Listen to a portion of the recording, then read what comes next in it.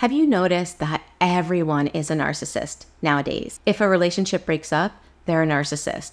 Somebody does something that you don't like, they're a narcissist. To be honest, the word is so overused that it makes it really hard to distinguish, well, what is unhealthy narcissism? What is a malignant narcissist? And then on top of that, we start hearing phrases like, oh, so-and-so is high on the scale of NPD. And it's like, what scale? Is there a way to tell where the narcissist in your life is on that scale? Is there a way to tell where you are, where I am on that scale? And here's another important thing to consider. If you don't like where you are on that scale and you start changing where you are on that scale, what happens to the relationship? I don't know about you, but I think those are important topics to consider, and that's exactly what we're gonna do right now. So let's dive in. For those that don't know me, my name is Michele. I'm a trauma-informed coach. I'm also a somatic experiencing practitioner and the founder of the School of Transformation, which is a monthly membership. I consider it like a nervous system gym membership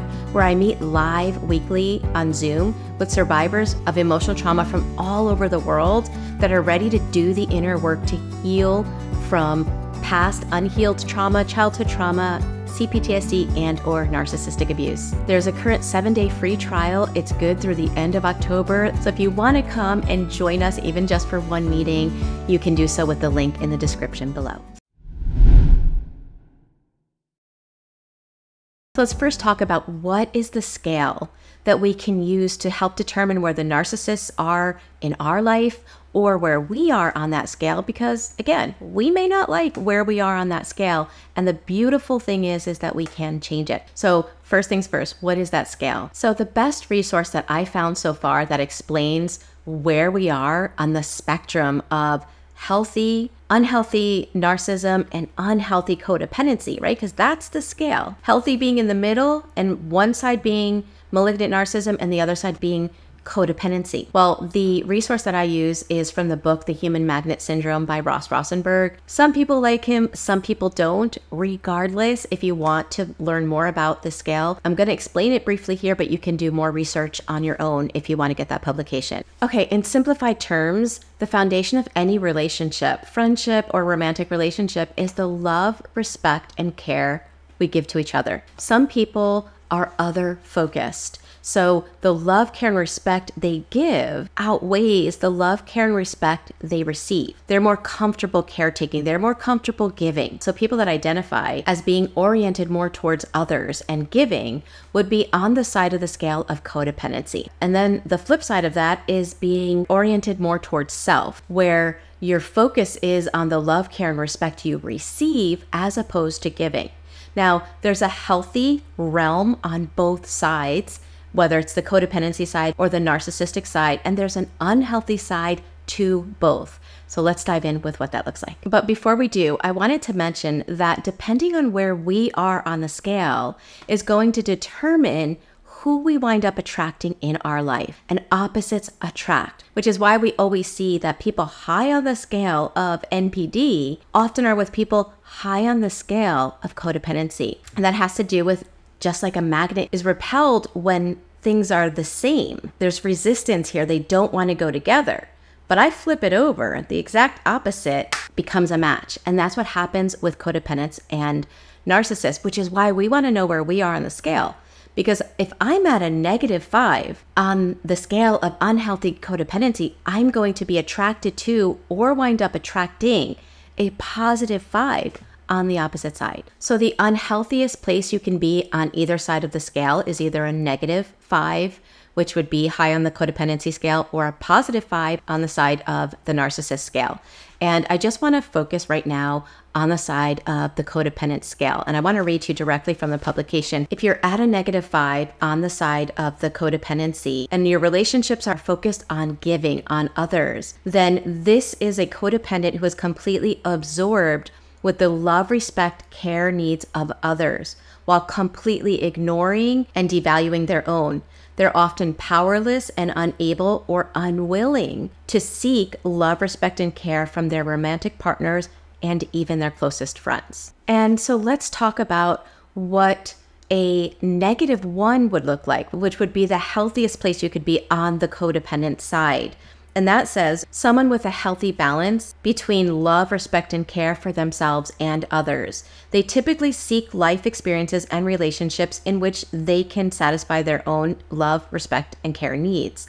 They tend to participate in and appreciate relationships based on a reciprocal and mutual distribution of love, respect, and care. Although they derive meaning and happiness from helping and caring for others, they will not tolerate a selfish or self-centered romantic partner. They often enjoy caring for others, but do not identify as a caretaker or helper. They do not feel guilty or needy when asking for love, respect, and care from others. So you can see there's the unhealthy side on the codependency scale and the healthy side. And so to me, most people that are at a -5, where you don't feel comfortable, where you're scared to ask for your own needs, where you just want to make other people happy, you think it's your job to make other people happy, you feel guilty or shame if you're needing something from someone else, or you feel selfish when you're asking for your needs to be met, to me, those are signs that in childhood, sadly,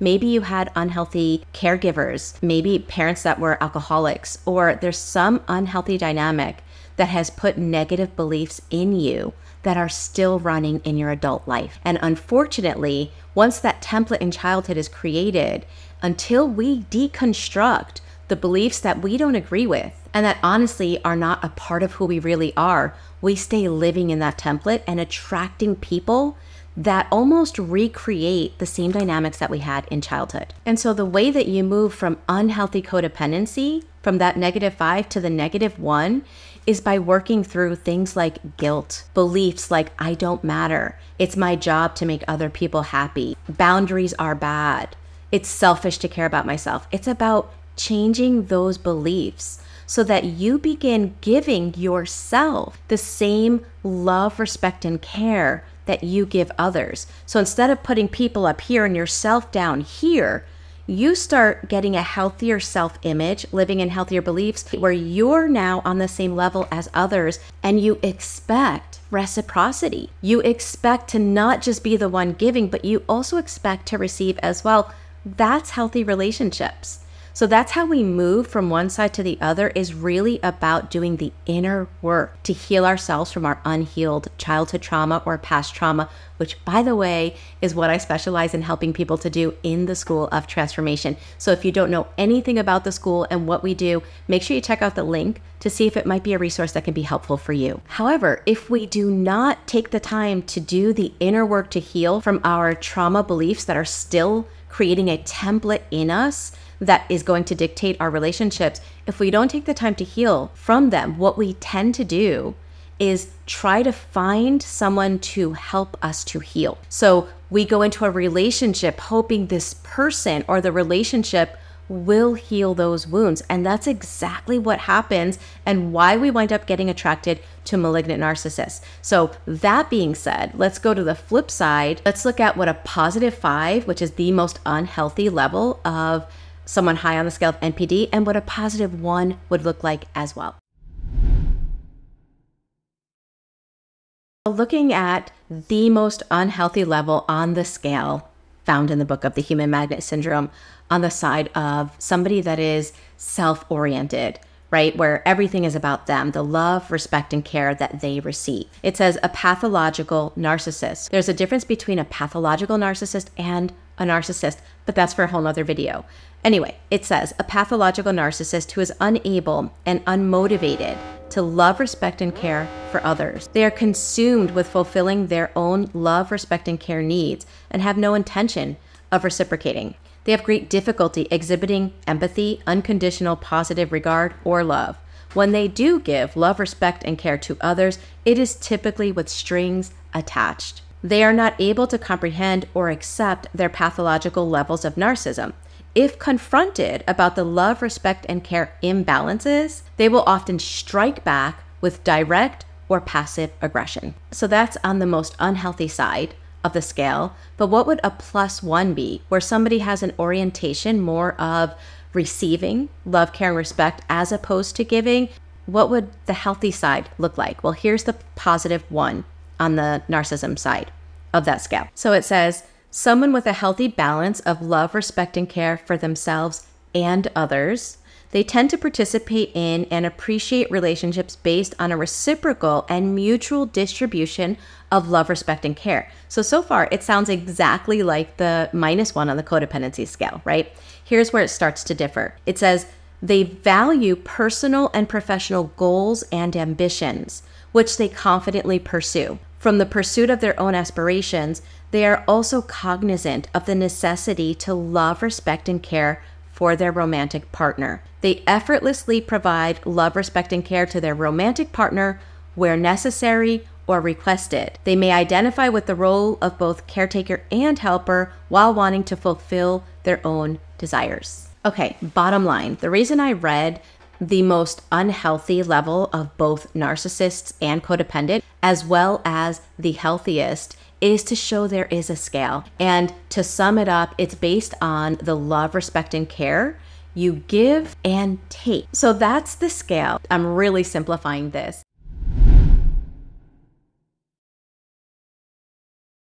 But let's shift into how to change where you are on the scale and what happens to the relationship when you do. With myself, when I started my own healing and I learned about this information, I realized I was at a -5 on the codependency side. I had no boundaries.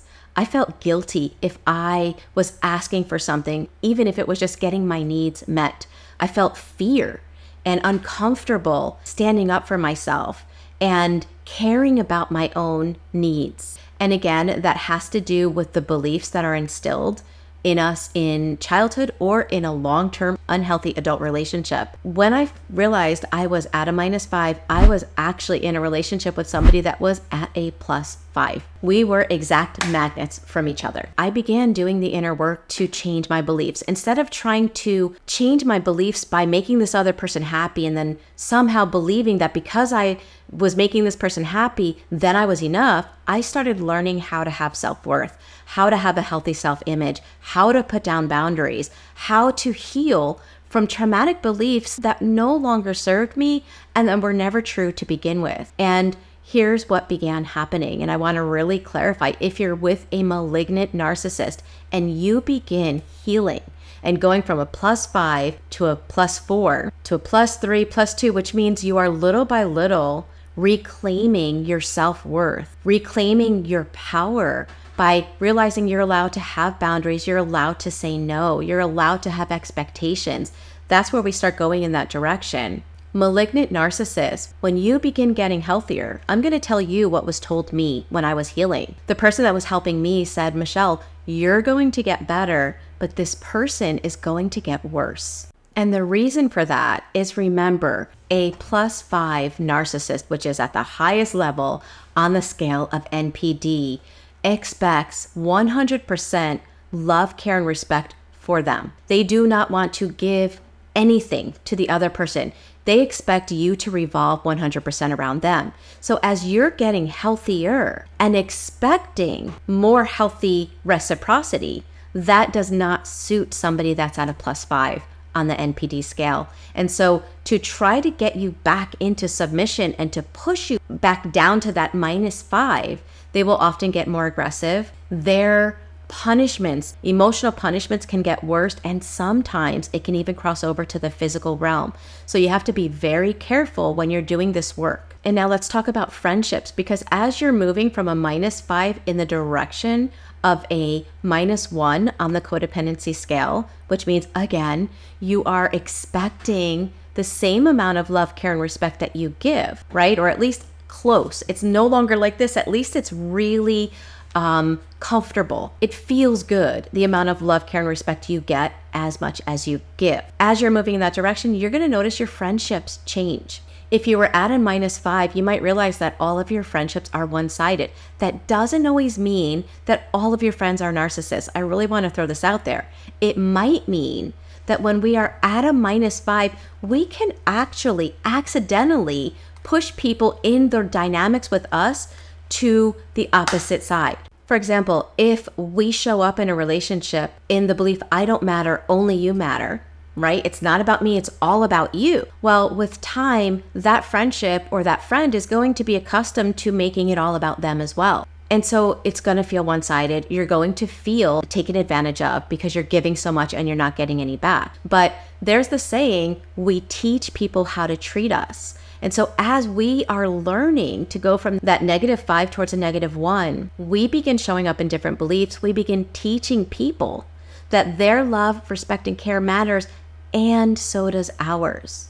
And so if any of your friends are unhealthy, you'll find that the friendship doesn't last. Something happens, either you don't tolerate it anymore, or they're not happy having to reciprocate. But there's also the possibility that some of those friends were showing up in that way because that's how we were showing up in the relationship. And as we change, they start changing in the relationship as well. And a friendship that may have been one-sided at one time can become reciprocal. As we're changing, they start showing up differently as well. So where are you on that scale? When it comes to love, respect, and care, do you give it away 100%? Do you expect reciprocity even though you're more of a giver? That's going to determine where you are on your scale. Where are your friendships and where's the romantic relationship? Are you happy with where you are on the scale? If you're not, if you're wanting to learn how to have more reciprocal relationships, but you just struggle to do so, or you feel so uncomfortable, or you can't handle conflict, because